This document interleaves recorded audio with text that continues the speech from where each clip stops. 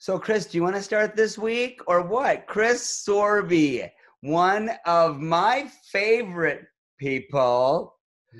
Her and I gets to host this beautiful, beautiful, what do you want to call it? It's a library. It's iconic. It's just beautiful. Yeah. So I'm going to let you go ahead and say what this is all about and give the little code of the classroom. And then we'll start in with talking with Mr. MC himself. Boom. Boom. Yeah. So we're going to ask everyone to please mute their microphones and turn off their videos so that on the screen you will only see the three of us. And we're absolutely blessed to have a very, very special person with us this evening, who's Mr. Michael Cole. And Michael, I would like you to tell the audience what exactly do you, how would you describe yourself?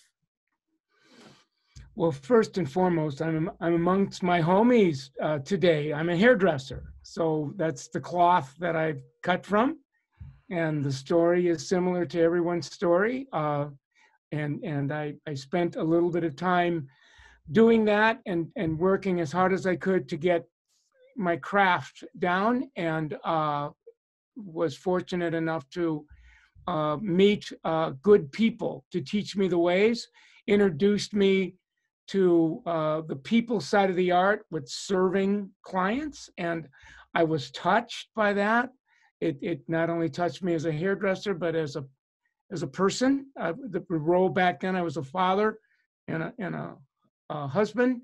And so I got really interested in that and began to pay it forward. So while I was educating hairdressers on the hair part, I was talking about how to serve. And over months, I found myself just talking more about serving. And it looked like people were as or more interested in the serving part. I was watching my peers like you, Chris, continue to level up the art part. And I thought, well, you can't be a jack of all trades and a master of none, so I just decided I'm gonna just pivot and make my calling about teaching people how to earn better and live better by serving better. And that pivot was many, many, many years ago. And so that's been my my calling. My vocational ministry is just helping hairdressers to earn and live and learn better by teaching them how to serve people. Beautiful. I'm going to interject because this has been on my mind forever. And I don't know if I ever asked you this. I don't think you'll be embarrassed, but you might say, Joseph, that's just not true. Okay. Is it true that back in the 70s, when you were a baby hairdresser, or probably not, sort of, you were a businessman at the point because you did shit and you weren't afraid to do it, but were you not one of the first in the United States to start the concept of a chain salon? Yes or no? I was on the very beginning. I was with people when chain salons were a glimmer in their eye. Yep. I was on their payroll. I was part of a team of people. And from that, it continued. So I don't know that I would say it was my glimmer in my eye, but I was with but you were somewhat instrumental, right? Yes, I was there in the beginnings, and a lot of these people now that have very, very, very large companies, I joke with them and say, I knew you before you were rich and terribly happy. And but there's a lot of story, a lot of sentiment in that. Yes. Fair enough. I feel better, Chris. Your turn. That's so cool, Michael. I'm going to ask you, which living person do you most admire and why? Well, the heroes in my life today are different than the heroes of my life a few years ago, because as I grow, it's almost like, okay, what's the next leap? And so it's moving less from the motivational excitement. It's still important, but to more the deeper personal, the spiritual. So when I think of spiritual teachers today, that the Eckhart Tolle, the power of now, just a very sacred, holy teacher. Just the eyes to see. There are some. Let's see. I was just on one of her classes yesterday or the day before yesterday. Cynthia Bourgeot is a teacher that teaches meditation and centering, and how to get centered when I'm off-centered. Let me interrupt you. How would you spell Bourgeot? Good question. Good question. We're hairdressers. Come on. So, it's okay. Michael, I'll just do the hook on phonics kind of thing. Yes. Oh, it's Bourgeault. Cynthia Bourgeot, and she wrote I believe it's called The Art of Centering, The Art of Centering Prayer, or Centering something. But it's a beautiful book. And you can get her, you can watch her YouTubes for free. That's cool. Yeah. Oh, well, that's exciting. I've got to go watch something. Yeah. Just kidding. All right. Well, you know what? I love you, Michael. You've changed many, many, many hairdressers' lives. Many of them I have brought to you in busloads. Yeah. And the look on their face, the enthusiasm, the wanting to go back to work, the wanting to treat their client right, the wanting to book their client right, the wanting to make that money, the wanting to, no shame, no blame. You know what? What the heck? I mean, that is truly a lot of a gift that you have given many constantly. And I just have to commend you. I believe part of what Chris and I are doing with iConixxx is everything that I just said about you, that because how many books have you written? Many, a handful. And a lot of in your books are the writings that you write and speak about. Yeah, first and foremost, it's how I live my life. So, from being with Chris for a number of years, it's, living what you teach. You teach what you live. You walk the talk. You try to show what you contend to know. It's been, and one thing better than the truth, and that's the whole truth. And you as educators, I know, can identify that educators are as good as the people that they dance with, as the people that they educate. So it has been a marriage made in heaven from the people that I teach and what I get from them. So it's been a glorious, glorious, glorious ride. So on that note, Michael, to whom would you say sorry and why? To who would I say sorry and why? Boy, your questions are so provocative. They really are. As I stand in the back of a boat of about 50 years, the wake is long and it's deep and it's wide, and there are people. I wish I had that one to do a little bit more different than I did it. One of the few people that come to mind, are my teachers, and my first teacher was Horst.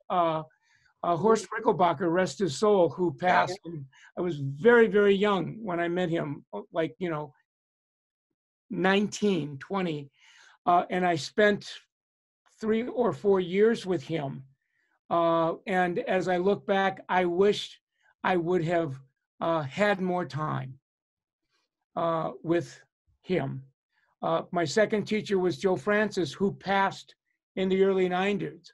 And again, it's really, any regrets is I wish I would have had more time to be in their presence, because as I look back at the time I had with both, the footprints were big and huge.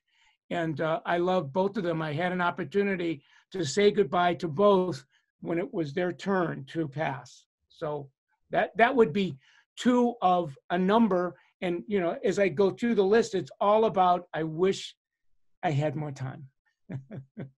So that's a really important thing for students and stylists to take on board. And right now, during this global lockdown that we're all experiencing, is a great opportunity to be able to reach out to those people that you actually want to spend time with, even if it's remotely. It's time to reflect on your teachings and how we can now support our clients differently and show them the love, because God knows we've all missed them for weeks and they're missing us, which is a good thing too. Yes, yeah. To your point, it's huge. Where I have friends now that are they're starting to message me, text, call, whatever about, you know, they're depending on the part of the country.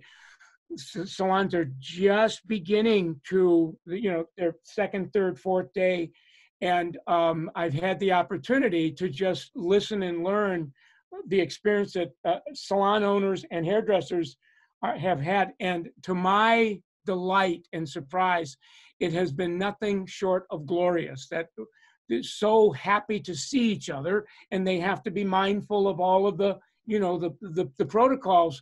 But biggest day we've ever had. Our guests have been most gracious in their gratuities, and you know, the idea that because we can only serve so many, we can't, you know, we can't double book, we can't do this.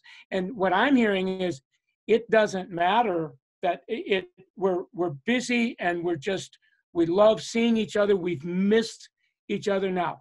You know, how long will that go? You know, stay tuned, more will be revealed. But it's really wonderful to see that initial, we're coming back to life. Yeah, absolutely. I can't, you know what, I can't really say enough. I think that with May being Mental Health Month, and we don't hear a lot about what's going on in the mental health world, and I have someone close to me that, you know, tried to take their life, and I think that that's kind of, you know, something that people need is us. And like you say, you know, it's crazy how we, the profession that we are, has been ripped out of the world temporarily. Mm-hmm. And it's truly realizing by a lot of people how calming that we are, how they need to come to us, how they need to be touched, how they need to be taken care of, how they leave. And, you know, it's really, it is something that I think our industry right now, for some reason, as much as it's been taken away, is just slingshotting into, I mean, people crawling to the front of the salon on all fours, and their knees are bleeding, and they're like, when are you opening? It's like, I can't help you right now. Yes. And you know, I'm doing like house calls where, to your point, you know, when you've been in lockdown for as long as people have, you can lose hope. Yeah. And, you know, and you get kind of like in this emotional swamp. Yeah. And, you know, I'd probably do, you know, 20 house calls a week where, you know, 20, 30 minutes on a Zoom call with a team of 20 people to say, look, if you've lost hope or faith, I'm going to borrow you mine until you get yours back, because it's going to come back. And when it does, you know, and to my delight, it like you said, people are being slingshot, catapulted into just joy and happiness. So yep, they've been scarred. I want to say they've been scarred, and they're gonna, when you say who knows how long that this is gonna go on, I really just see from the reaction I'm getting from my stylist clients and what Joy gets from her clients, and the things that clients are doing right now are not asked for, but very surprising. The gifting, and I never knew what Venmo was, but let me just say, it's just this gifting thing. It just makes me feel so good right now. And Michael, not to interrupt Chris, but then the students who you're very aware of are locked into boxes where they're not even getting to hang out with their peeps. They're not even they can't even like bump shoulders and like say great haircut, and they've got to come back into a whole new. It's interesting, isn't it? Yeah, I was just on a Zoom call today with a salon professional academy in Maplewood, Minnesota, with, I think there was probably 30 people students on the Zoom call. But to your point, they were just they needed emotional self-care. I think there's going to be a COVID PTSD, right? And so this is going to, and I just see that this is where I'll spend the rest of my years, showing up and helping people to get kind of centered, the spiritually aware, mentally quiet, emotionally calm, physically grounded, so that they can have a less experience of fear and more of an experience of grace to get us through it, help us recover and restore from it. So I'm looking forward to this. Me too. Yeah. Would you say that, especially for new stylists or for students, that it's going to take a long time for their confidence to come back? Yeah, I think that will, and these are hunches now, right? But I think to the degree that students have the opportunity to have access to people like you, where that they're being mentored, their soul is being mentored, the heart, the mind, that they'll get restored. Anything that was lost in terms of hope, faith, inspiration, self-esteem, self-confidence, it'll come back quicker, and then it'll get leveled up. It's one thing to get restored, it's another to be transformed. So you can look back and go, as painful as that was, in looking back, it was a blessing in disguise, because it made me into something more that I may not have gotten to had we not gone through. And that's a beautiful thing when that can be part of someone's retrospect. Yeah, absolutely. Absolutely. Joseph, what do you have for Michael? Well, I want to take him back to what was your forte when you first started in this industry. Was it, did you feel good at cutting, design? Because you said, did you talk to Horst in the beginning of your relationship with the industry? Yeah, he was my first employee, became my teacher, and was really responsible for any technical, creative skills in my wheelhouse. He was 100%, and his peers, like he would take me to New York for inner coiffure, and I would meet, and back in those days, the heroes, the Don Shaws of the world, the Vidal Sassoons, and the Jameson Shaws, and the John Delarios, and this is what I'm talking about. Right. It goes, and I would kind of like sit at their feet and walk. And I was Horst's personal assistant, I think, for my first 6 months, where, and people, you would make fun that we were kind of the human hair clip. That, when he would section hair, he would look, and that was my cue to hold hair while he was, but that was how I learned.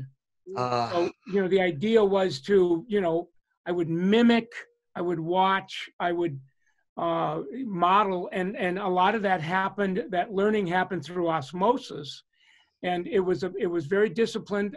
We would stay after hours and then do work on models, and he would be there. We would be part of soirees monthly. And it's interesting. When you say, when's the last time I've had this conversation with somebody, and I'd say, I don't remember. It's been so long. See, I mean, we're talking 50 years, right? Yeah. So, but I remember that, and that was my on-ramp to what got me here. So if it wasn't for that, I wouldn't be. Those are memorable days. And I love now David Wagner, who is kind of was his prodigy, bought the salons. He now has some salons all over the country, and I even think a couple in other countries. Jute. David and I were 19, 20, working with one another. We were sweeping floors and his assistant when in 74, 75. So those are the days. yeah. And did he ever cut your hair? When I had it, Horst all the time. When I had hair, we would cut each other's hair, and it was glorious. But my discipline back in the early to mid 70s. It was that was the era of Vidal Sassoon. Sure. So everything was precision haircutting. Yep. Finishing. There was little to no color. Some henna back then. Lots of texture. And that was kind of my wheelhouse, was primarily haircut, finish, design. I love that. And Horst was an incredible guy. I mean, what an empire he built.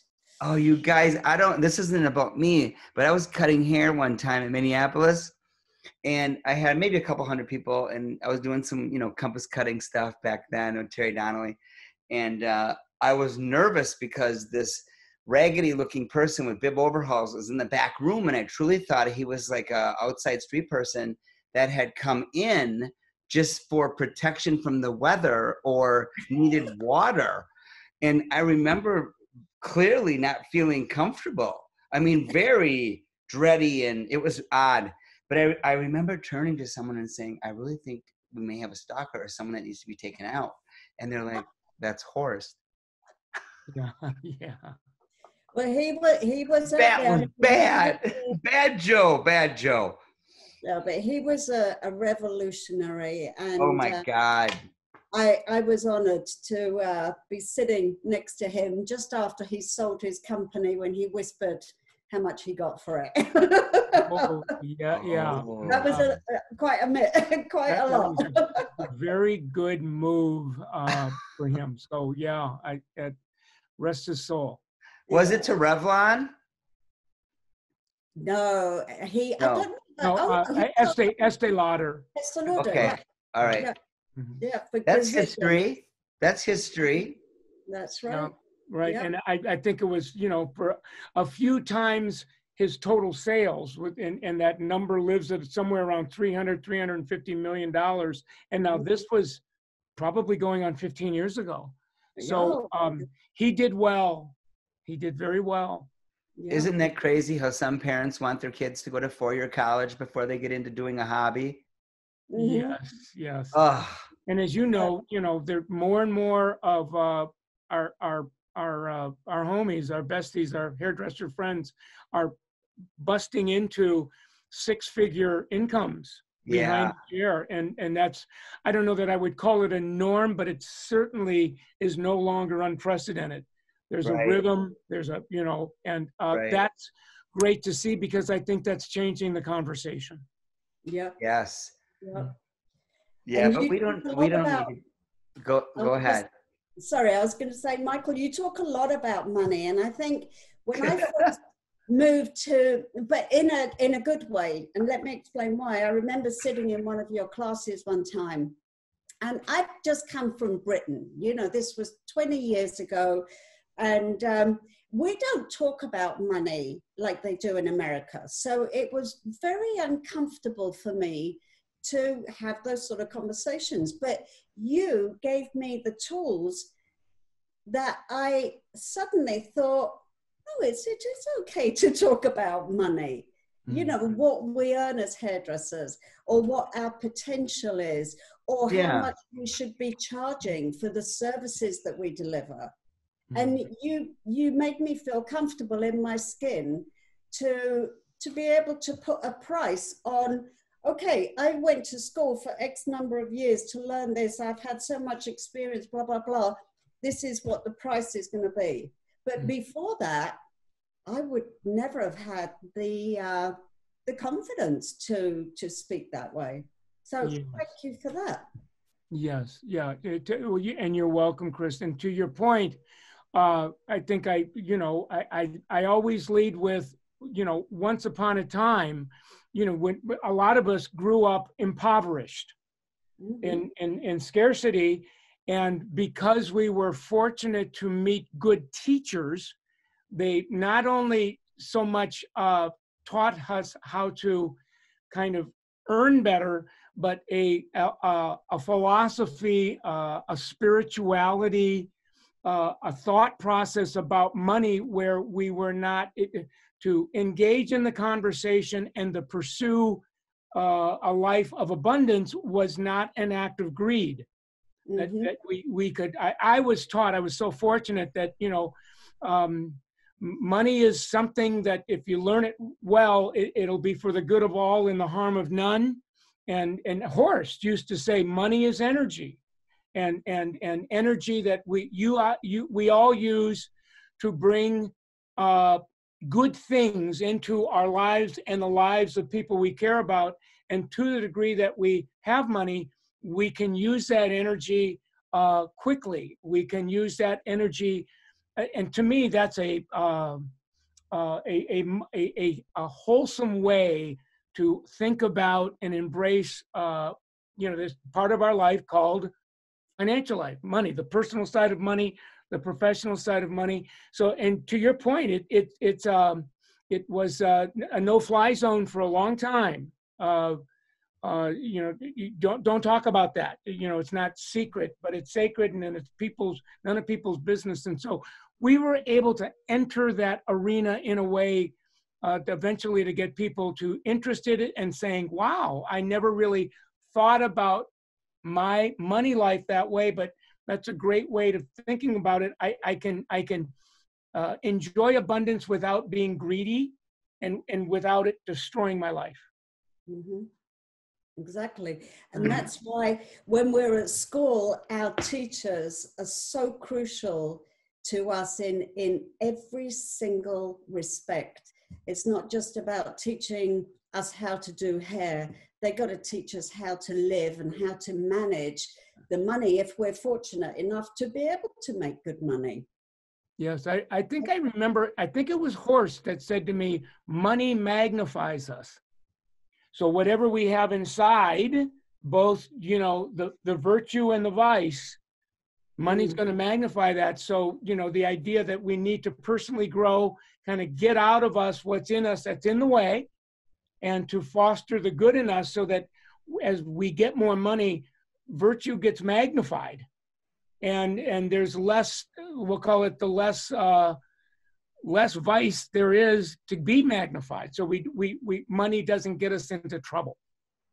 So how would you suggest then, Michael, that if I'm a student in cosmetology school right now, okay, I'm sitting at home right now because of the COVID lockdown, but once I get back to school, how can I start helping myself to save and use the money that I have the ability to make, if not tomorrow when I leave school?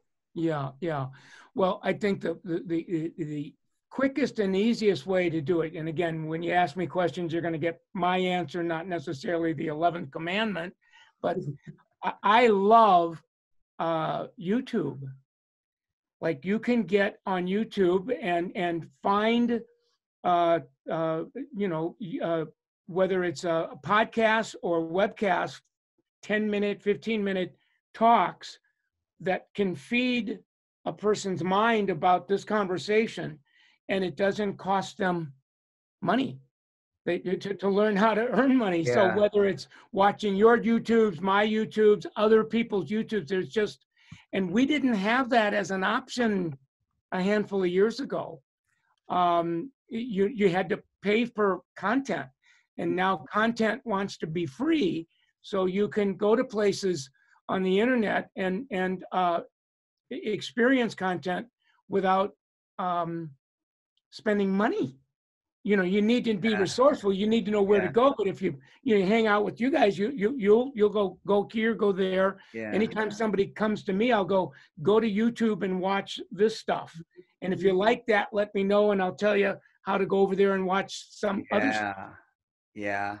Mm. You know, I'm gonna talk about money because you have always been a mentor and a coach to me. And for years, and I know that you and I have matching necklaces. It's kind of queer, but I got you a really cool. Yeah. You don't have it on. Well, I've taken the little medallion that you've given, and it's on a keychain now. Okay. I'm like, don't even. No, it's the same. It's the same necklace that I had when you gifted me with that, and that has to be going on. What do you think? A long time, Chris. It was it was like nails that they used for railroad, and it was hammered and then soldered together, and it was 3 crosses. Golgotha. Yeah. Golgotha. It's and I have worked with Michael's brother as well, because I did classes in his studio. So I gifted one morning at breakfast him and his brother, because I thought the 3 of us. Because I was looking up to them like, what? So I'm like, to have them all have this was a cool thing. But that I strayed a little bit. Sorry, Chris. Michael, so you approached me and you said, you know what? You're making Changing Times in Salon CTI. You're doing so well, Joseph. You know, I see you at Redken. You got all your training. And you're training all of these stylists for the salon. Why don't you look into training instead of one? I don't know if you remember this, every 3 to 4 months, why not do 100? And I looked at you and thought, how the hell would I do 100?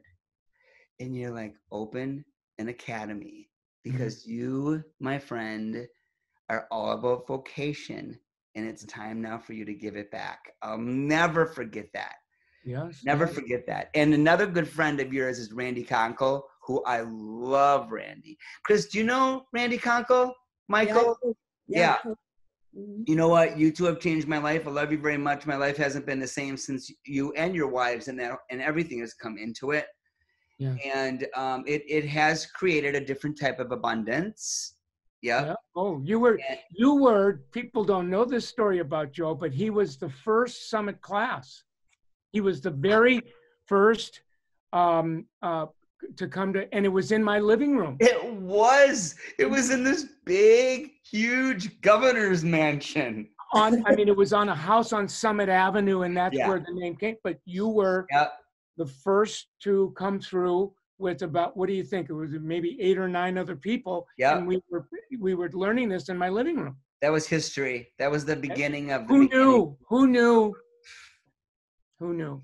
Who knew? Now is I have a Facebook Summit Salon community page that's now just under 65,000.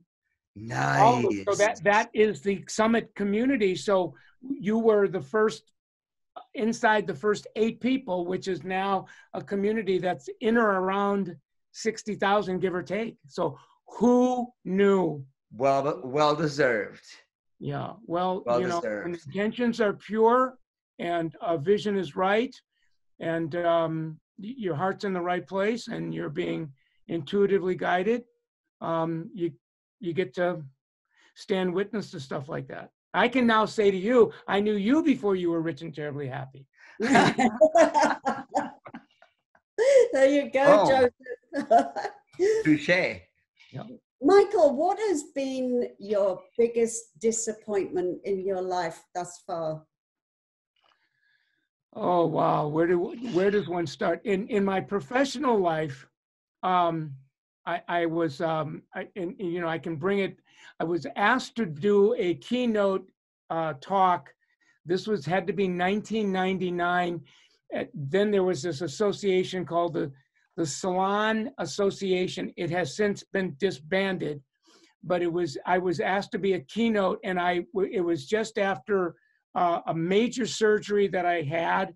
I was very mentally, emotionally, physically fragile. I was on a lot of steroids from the operation. I had no business doing that. In retrospect, it's one of those things I wish I would have said no. I was called up to speak, and the person before me was a very, very famous speaker for Disney, and he had the audience in his palm of his hand. He ran over probably a half an hour, and so and I was shaken by that, and I got up to speak, and the group had been sitting for like 2 hours, and they wouldn't give him a break, and I went up there. To make a long story less long, I froze. I just froze. I got through it, but I remember afterwards, I just went up to my room and I just fell asleep. I was just, and so today I look back and said, I wish I had that one to do over again.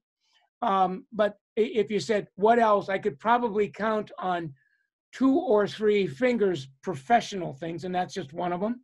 The personal regrets really are a little bit deeper. You know, in my 30s, I was a father very young. I was in my mid-20s when my 2 children were born, 25 and 26. And as the business took off, I took off with the business. So I was just, you know, if my children were here, and my wife, they would say he was an extraordinary provider, but he was gone. He was gone providing, and we used to kind of kid about it. Seminars that clothe us, it's seminars that feed us. So they always gave me that liberty to go out and earn. But there was too many times, there were too many events in their life that I missed. And there were too many times where when I was at an event, I wasn't present. There was something, a deal was on my mind. And so today, you know, as a 67-year-old father, grandfather, one day at a time, I make my demonstrations. I miss the pitch with you two, but I've got 4 grandchildren. And so it's like, this is the best way that I can make this up, and they've forgiven me long ago. And the lifestyle we have allows us to live a form, a standard of living that we would not have had I not chased. But having said all of that, I wish I had that part to do over.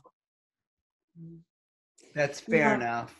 It's quite something. I mean, since I got married in 2018, I've inherited the most delicious stepson who's 8 years old. And that's the reason that my husband and I live in the UK now, not so much in America.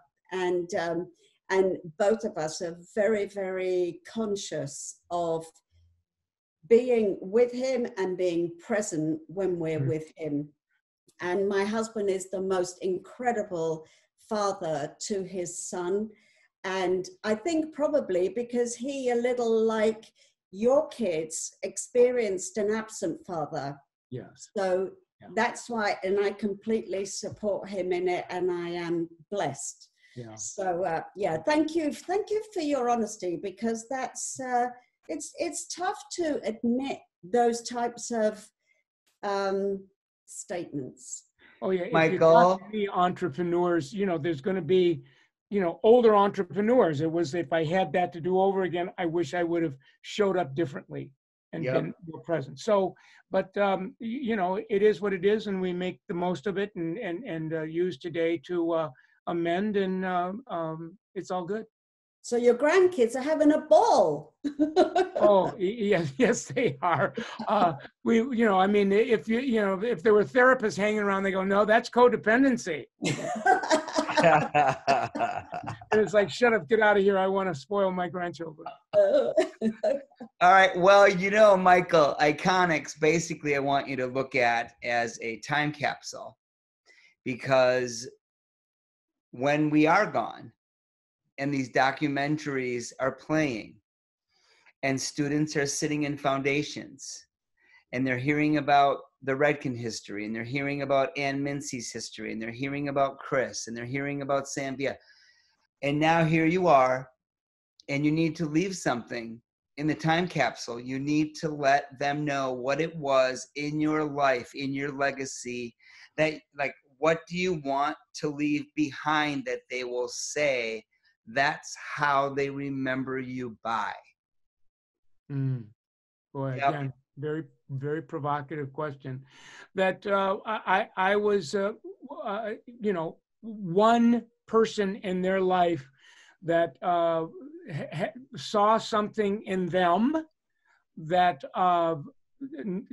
other people didn't see. I call it potential is the God in me that's yet to be seen and discovered. That, my eyes, I was able to see something in them that others maybe didn't, and for sure they didn't, and that I was able to say, borrow my eyes and seeing in you what I see in you until you get your eyes, and allow me to lead you in a way so that sooner rather than later you get those eyes. And then once you do, if you're grateful, demonstrate your gratitude by doing the same for someone else. That message of pay it forward, pass it on. That would be to students. To my epitaph would be, I just love that passage somewhere in the ancient writings. Well done, O good and trusted servant. You left the world better than you found it, and you were given a few coins when you came in, and you left something more than you were given. I love that. Michael, you're going to make me cry, and if my fake eyelashes fall off with the tears, I'm going to blame you. Go ahead. One more thing. I am drawn to what is on your T-shirt, and it's bothering me. Is that yeah. Yeah, it's the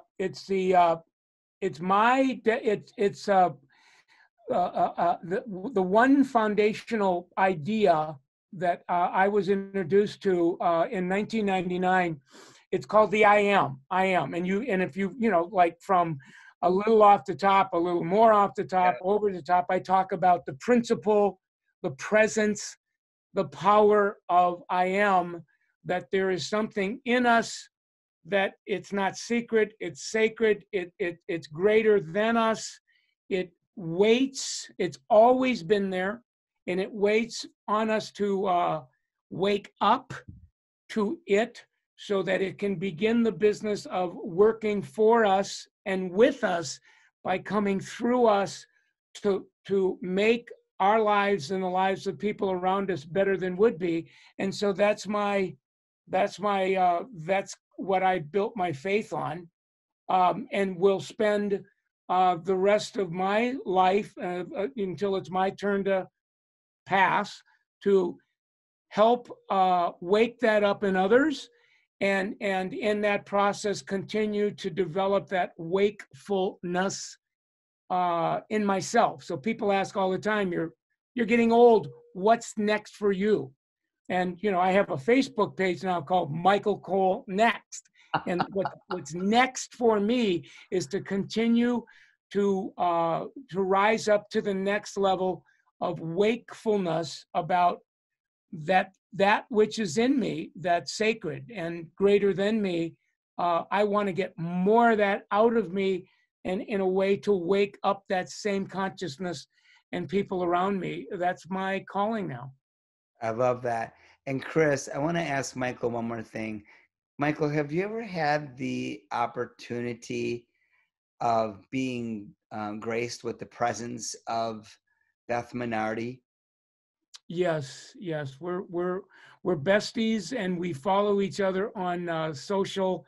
And her and I stood on platforms together way long ago in the '90s. So I've watched her grow over the years. Yes. She is, not to interrupt you, but she is on next Monday. Oh. And I would like you right now to take 30 seconds to just put it out there so that we can bring in the 100 people to listen to these icons as they continue. And what would you say to the student and the stylist to, you know what I'm getting at? I would consider, first of all, Beth Minardi is a great soul. She is a courageous, strong woman, creative to the nth degree, and I would refer to her as a spiritual warrior.